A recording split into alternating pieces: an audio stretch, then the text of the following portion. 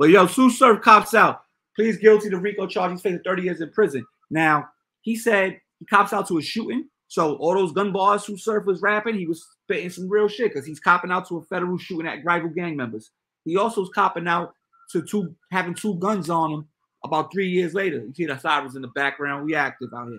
So obviously he was rapping. He was living what he was rapping about, Batty. We seen him, a talented rapper, battle and making music. Facing 30 years. Hopefully he got some, the judge has some leniency on him, being that he didn't kill nobody. He wasn't selling kilos and kilos or whatever, or fentanyl and all this. But what you think happens with the Sue Surf situation?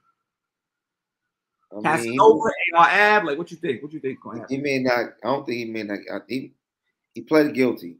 He's facing 30. He may not, he gonna get jail time before it goes by guidelines, feds, right? No, it goes by guidelines, but his admission of responsibility is worthy for a downward departure, but not by a lot. So it's really at the judge's discretion on what role he played in the Rico. You know what I'm saying? And I'm pretty sure he'll get some character witnesses. Maybe he might get smacked and other dudes that come like they were legitimate businesses that he was involved in. He was commentating, he was rapping. But like, I mean, we'll be real with you, the way like the music industry is, and like lately how indictments have been coming and going. He's basically, you know, he's stereotyped. It's, like I said, I mean, I hear that, but is this what he listen? Is it gang member, shooter? Is this what comes with it? Now, you made your bed go lying it, cut out. I ain't hear no crying from him, but is this what comes with this life? We got to keep it real to these kids. Yeah, this is what comes with this life. Rapper. Yeah, he got the jewelry. Yeah, he got some bitches that fuck with him. Yeah, he went on tour before, but he's also a gang member that's shooting niggas.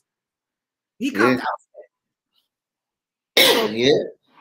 Like, this is what comes with it. This is what gang gets you, right? I agree. All right, we gotta keep it real with them. We can't keep passing. I'm agree. Like I would say, yeah, with gang is everybody that's involved with.